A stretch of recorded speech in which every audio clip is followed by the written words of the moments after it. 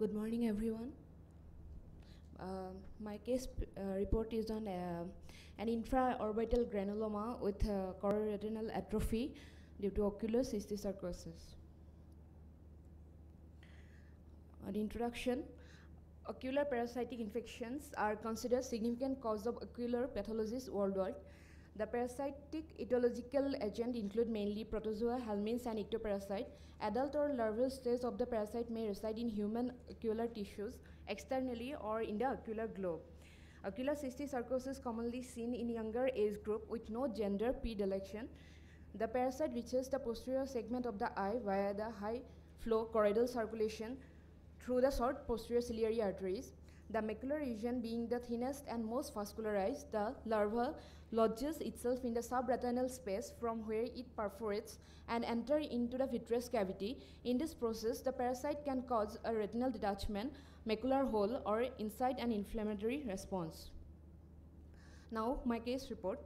A 59-year-old female with the following presenting complaints in the right eye. Her complaints were recurrent painful periorbital swelling, lacrimation, and severe decreased vision. Only hand movement was present. The duration of the disease were about 6 months. The periorbital swelling had a waxing and waning course. On local examination, the visual acuity was finger counting close to face. Periorbital swelling and ecchymosis was present.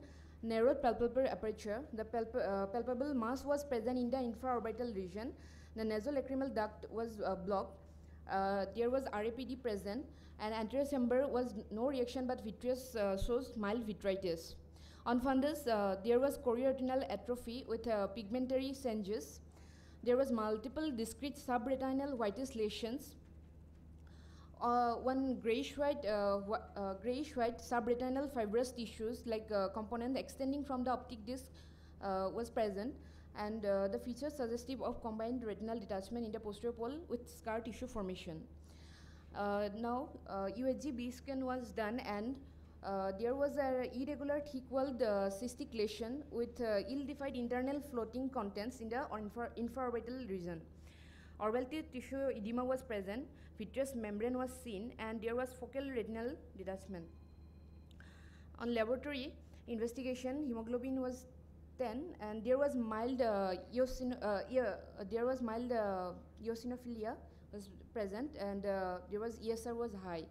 From going through the patient history, demographic information, and fundus examination, and UHG B scan report, there was an infraorbital mass with chorioretinal atrophy with focal retinal detachment may be due to parasitic etiology is the presumptive diagnosis, which yet to be confirmed by histopathological examination. Treatment was, the patient was treated with oral antibiotic, oral prednisolone, 1 mg per kg body weight for 1 week and then tapered off. The infraorbital region was explored and the thick wall cystic mass was excised.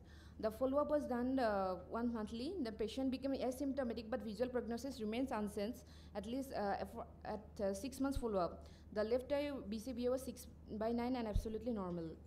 My histopathological examination was showed that there was eosinophilic infiltration with hooklets and circus suggestive of cysticercosis.